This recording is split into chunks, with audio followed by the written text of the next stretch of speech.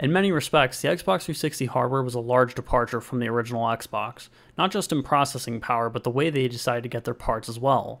The original Xbox was comprised of an almost off-the-shelf Coppermine Pentium 3 CPU and a GeForce 3 and 4 hybrid GPU, both being extremely similar to components that were already available for PCs. On the other hand, Microsoft dabbled in a lot more custom silicon with the Xbox 360. It was comprised of novel designs like Xenon, an IBM-designed PowerPC triple-core chip with in-order execution, and Xenos, a bizarre ATI GPU that used an early iteration of their unified shader Terascale architecture. Now, these were unlike any standard PC hardware available at the time. However, that early Terascale design would eventually evolve into R600. This GPU was introduced in graphics cards that ATI did sell, namely the HD 2900 series, and it got me thinking, what would a PC-based equivalent of the Xbox 360's GPU look like, and how close could it be in performance? As it turns out, there's one forgotten R600 card that may well have the answer to that. Alright, so you might be looking at this card and think, what is he doing comparing the Xbox 360's GPU to a 2900 XT?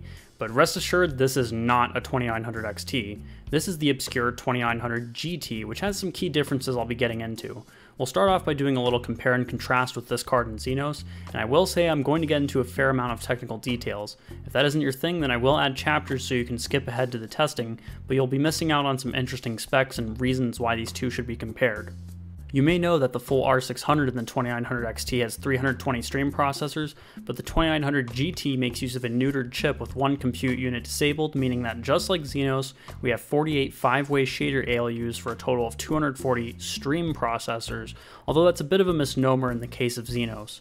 For R600 GT, it's 240 scalar processors, but for Xenos, it's 48 VEC4 and 48 scalar processors. My understanding is that these GPUs are laid out in different ways. R600's ALUs are 5-way in that it has 5 discrete units, with the first 4 referred to as the thin cores, and the 5th being a more complex fat one for special functions, while Xenos' ALUs are 5-way in that they can co-issue a VEC4 and scalar instructions simultaneously.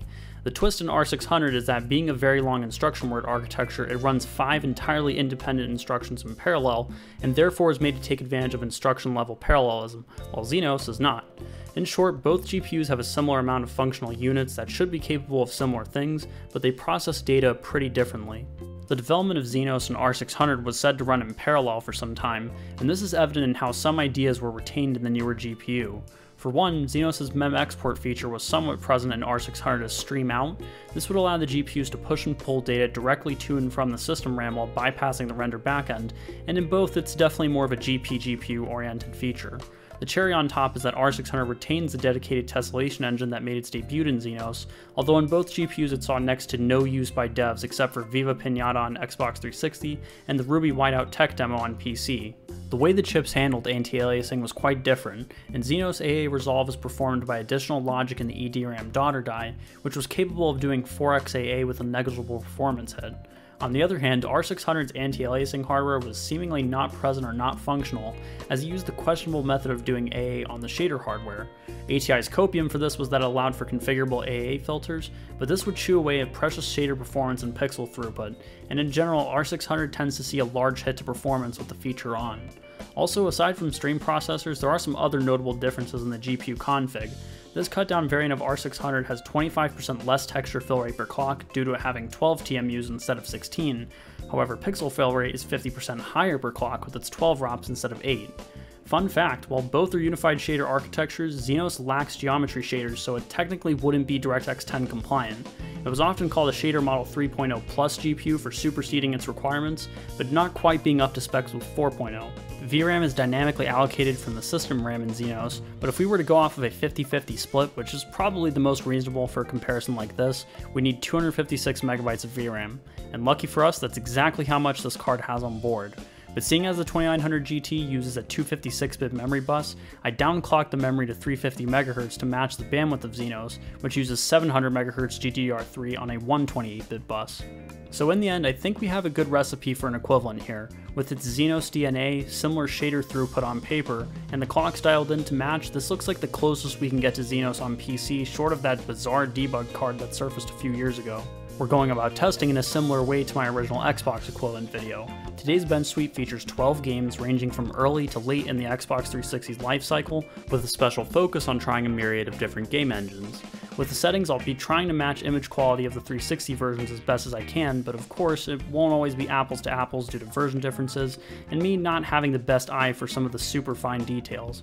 Definitely expect a margin of error here, but I think I got most of them very close. All games were tested at the resolution they run at on 360, which is 720p for all of the games we're testing. I usually try to fit as many built-in benchmarks as possible in my videos for both consistency and to make it easier for you guys to reproduce my results, but this time around I'm going to be sparing with it to ensure we're using more comparable scenes for testing. Now I won't be using anti-aliasing even for the games that have it on 360, as like I said before, it pretty much gets its AA for free, while on R600 it comes at a great cost of shader performance. Seeing as games on 360 would run virtually the same either way, I think it just makes sense to leave it off on R600 as it's guaranteed to take a large hit. This time around I use the standard PCIe test bed, and I'll quickly throw up its specs on screen. I'll talk about this a bit more later in the video, but I had to use two sets of drivers for testing, those being Catalyst 11.2 for the older games and 13.9 for some of the newer ones. All game footage was captured from the 2900 GT's DVI output, and with that, I think it's finally about time. Break out your Xbox 360 controllers and wireless receivers because we're going to dig into some testing. Starting off the early games is Fear, and this was one game where I used the built-in benchmark for consistency. I found a mix of max and medium settings with no soft shadows to be very comparable, and our down-tuned 2900 GT averaged an impressive 90 frames per second. Frame times were a bit rocky in some sections, but this is typical for Fear's benchmark. The 360 runs this game at 30 frames per second with some dips into the 20s, so we're well above our target. I would speculate the early games are like this because the developers were still figuring out how to make full use of the hardware, and as such, some performance is left on the table. That or 60 FPS was ruled out since any stutters will become much more noticeable at a higher frame rate. Either way, things are looking a bit too good for this card, but the standings will change the newer the games are, as you'll see here in a bit. Next up is the Elder Scrolls Oblivion. Here I used the high preset with HDR. For the bench I measured a 60-second run of a settlement area, and the card put down 67 frames per second on average. Some moderate stutters were felt throughout the entire run. It makes the average feel a little bit slower than it is, but it was never a pace breaker during gameplay. Our target for this game is the same 30 FPS with some dips, and at this mark I'd say it passes thanks to the frame rate being high enough to offset those stutters. Now it's on to the debut of a series that became synonymous with Xbox, the original Gears of War. I tested 60 seconds of gameplay from the first level to get my numbers and used the high settings throughout. We hit a nice 60 frames per second. There were some minor swings felt in some segments and a rather large stutter above 100 milliseconds that was repeatable, but it only happened once in the run. We're still well above the 360 and raw averages here, but again any dips were much more noticeable on PC due to this. These older games might really benefit from a 30 FPS cap and they would feel exactly like the 360, but I did want to see the full performance of this card. Let's move on to some games coming from around the middle of the 360's lifespan, and we've got a system killer with Grand Theft Auto 4. Medium settings seemed to be the closest in image quality, and draw distances were set to these values, which were apparently confirmed to be console equivalent by Rockstar themselves. In-game they look the part, so I believe it. The card cranks out 31 frames per second on average, but as is typically the case with the PC version of this game, the frame times were absolutely atrocious, with huge swings happening pretty much all the time. Unfortunately, the game is unplayable like this. The 360 runs it at an uncapped frame rate with around 30 FPS most of the time, with drops into the teens, but the huge constant stutter is absent on console. Due to the horrendous optimization of the PC port, this is the first L for the GPU equivalent. Our first Ubisoft title is Far Cry 2, and we're testing with the high preset, HDR, and DX9 mode. In the 50-second Ranch Small benchmark, we got a decent 37 frames per second. There were a few moderate stutters to note, but the rest look really stable. This was definitely a close one. The 2900 GT is getting slightly higher average frame rates with a bit of stutter, but keep in mind the 360 can have some dips as well, so I think we're at least matching it here. We've got Mirror's Edge up next. I selected the high preset and benched 60 seconds of gameplay on the first level, including some brief combat sections. Here the card built up some courage, averaging 41 frames per second, with very respectable frame times to match. I wasn't expecting this out of the 2900 GT, and with our target being a relatively consistent 30 FPS, it's a close one, but the GPU equivalent actually has the definitive edge here. Now on to Just Cause 2. I tested 45 seconds of gameplay in a fairly intensive scene of the first level. Medium settings were chosen and the rest is shown here. With this we got 40 frames per second on average. There were minor swings throughout the run and an occasional larger stutter, but the amount of larger spikes varied each run with some not as bad as others. I'd call this matchup a tie as the averages are well above the 30 FPS you'll get on 360, but the frame times were noticeably less consistent. Can it run Crysis 2?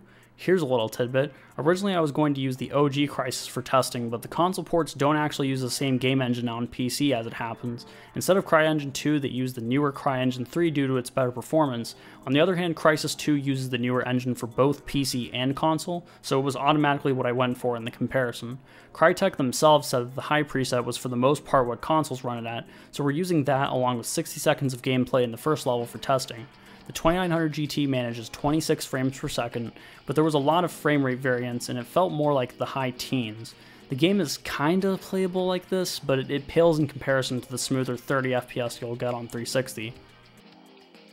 Metal Gear Rising is a fun oddball of its series. We're testing it with the medium settings and a minute of hacking up enemies. I also switched to the 13.9 drivers for this point going forward, as I had some issues using 11.2 in some of these newer games. The card averaged 31 frames per second with noticeable amount of variance during gameplay, but it didn't detract from the experience too badly. It's definitely playable, but this frame rate isn't exactly ideal for a faster paced game like this. This is one of those 360 games that runs at 60 FPS and does so with some drops into the mid 40s, putting the 2900 GT pretty far behind here. Now we've got the Tomb Raider reboot, and I tested this game with the normal preset and measured a quick run with some combat in the forest.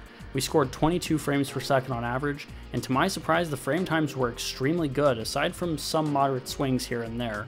It's a good effort from the 2900 GT, but isn't quite matching up with the stable 30 FPS you'll get on the Xbox. Getting into the games from 2014 and beyond is our second to last title, Dark Souls 2. I'm testing with the medium settings throughout with low shadows and no AF. In some brief combat scenes we scored 42 frames per second on average, and this stayed tight aside from some larger but infrequent spikes during the run. Except for some extra stutters, performance is actually matching up really close with the 360 here, which runs the game uncapped, getting around 30 to 40 FPS most of the time. Because we gotta have at least one car game, the newest and final game we're testing is Grid Autosport, and I selected the medium preset and used 2.5 minutes of the built-in benchmark for consistency. The card put out 36 frames per second, but it wasn't that consistent with pretty frequent frame time spikes. It wasn't enough to take me out of the game too much, but it also didn't feel like 36 FPS. The frame times have me ranking this one below the 360, but I will say I was very impressed that a game this recent managed to be playable at all with these settings. Gotta hand it to Codemasters for their optimization.